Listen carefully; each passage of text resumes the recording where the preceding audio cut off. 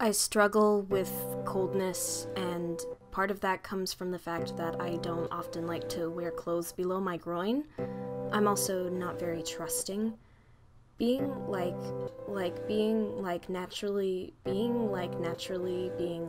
friendly and warm, it just doesn't come to me as easily.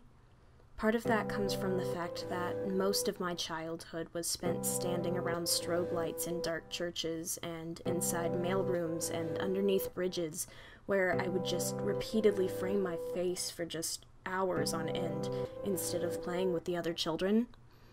I feel like the way that I'm dressing, it kind of emulates the fact that I like to have a personality, but I just don't.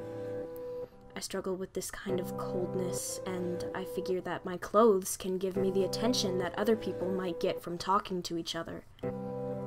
This makes me happy, and I want to make other people happy by telling them about myself.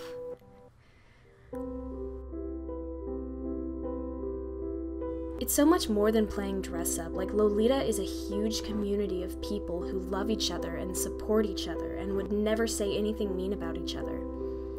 I never really used to have a lot of friends or people that I cared about until I got into Lolita and saw that there were other people who loved themselves as much as I did. It's like part of me that I want to change. Maybe if I start with the outside, it'll kind of reflect on the inside. Like, maybe if I post myself online enough, people will start to notice me, and then it'll all be worth it.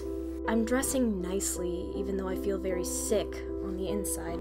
Like, if I look polished and clean and cute on the outside, I won't feel so sick on the inside. I don't seem like someone who's approachable because I don't seem human, almost. I'm just something they see pictures of because I'm famous. I'm unique, that's what I'm trying to say. I'm very, very special, and I want people to realize it.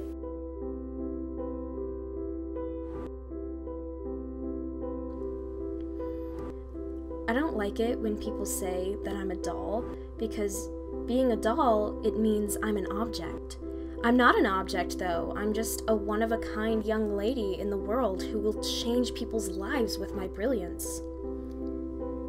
I don't really know what's after death, but to me, it doesn't scare me. Because as long as I live my life, loving myself as much as I can every day, and doing the things that I want, and I feel good about myself, and I dress in the way that will make people look at me most, I see no fear in dying. Because I'll live the life that I want to live.